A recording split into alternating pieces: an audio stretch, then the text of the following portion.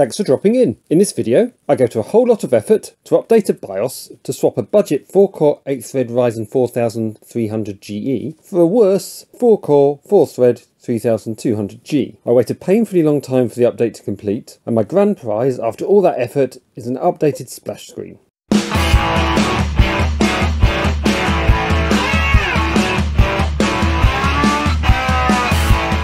In my last video, I messed around with two AM4 PCs that I got off eBay. Lenovo pre-built that had a Ryzen 3200G and a proprietary motherboard in it, and a Xena pre-built that had a Ryzen 4300GE. However, it also used a standard motherboard, being an MSI A520M-A Pro. Now, although the 4300GE in the MSI board is the more modern and better chip, 4 cores and 8 threads with a Zen 2 architecture, versus 4 cores and 4 threads with the Zen Plus architecture, the iGPU Vega graphics performance is similar, the 3200G having more cores but a slower clock. And with both officially supported by Windows 11, which was my main goal here, being the newer chip and being the 35 watt energy efficient version, the 4300GE still holds some value, around £50 on the second-hand market, whereas the 3200G is somewhat below £20. So my plan is to put the 3200G into the standard MSI motherboard, allowing me to sell the 4300GE to regain some money, and also means I'll be using standard replaceable parts,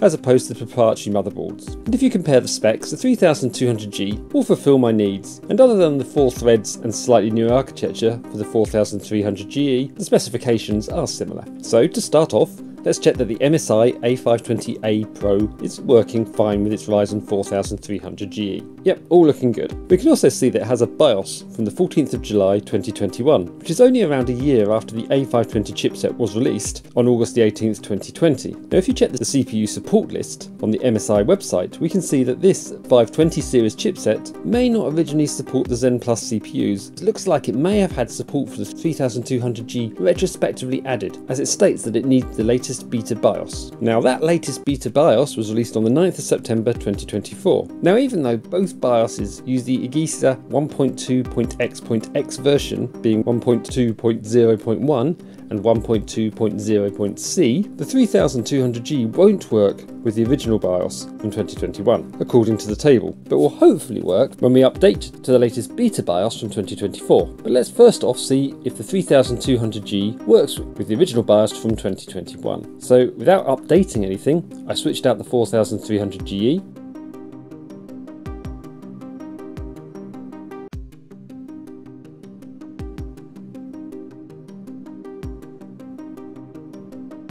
I then opened up the Lenovo pre-built, which contains the 3200G, and removed that.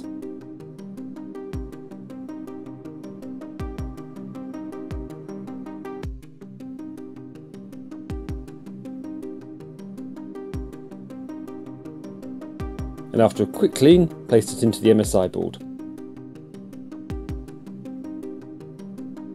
Switched it on, and I was a little bit surprised to see that this Zen Plus CPU was working when the MSI website stated that it needed that latest beta BIOS from 2024. Although as I stated earlier, both were still using the UEFI 1.2.x.x versions. So on that front, it's no great surprise that it works. Oh well, I decided I'd update to the latest BIOS anyway, to make sure we have full compatibility, and to get any security fixes and other fixes that may have happened in the meantime. So I downloaded the 9th of September 2024 BIOS onto a USB stick, making sure that I selected the correct motherboard, as updating to the incorrect BIOS would potentially be bad. Although these days, most motherboards will warn you and not allow you to update if it detects that you're trying to use the wrong BIOS. I then put the USB stick into a USB port, rebooted, and entered the BIOS or UEFI.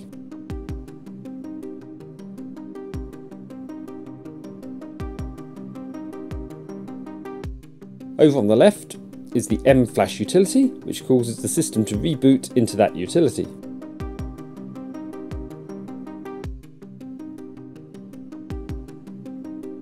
I then selected the new BIOS ROM, stored on the USB,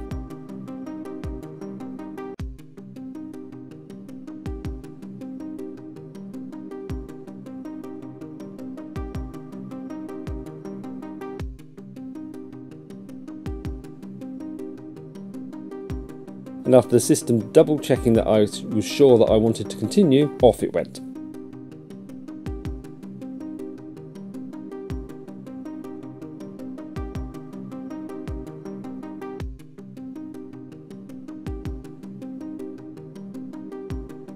it actually took the longest time to update that I can remember a BIOS taking, at 10 minutes and 41 seconds. It's also important to make sure the power is not interrupted during the process, as this could brick your motherboard. It eventually completed and rebooted itself.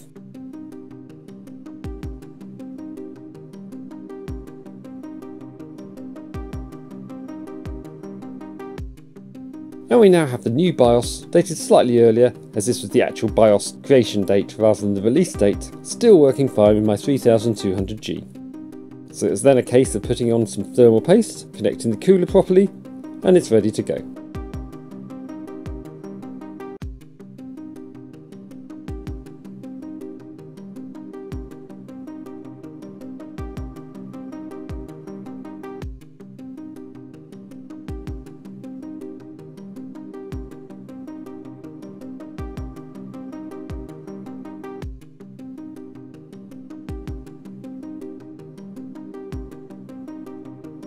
And there we have it, one updated UEFI BIOS, ready for my cheap Win 11 PC.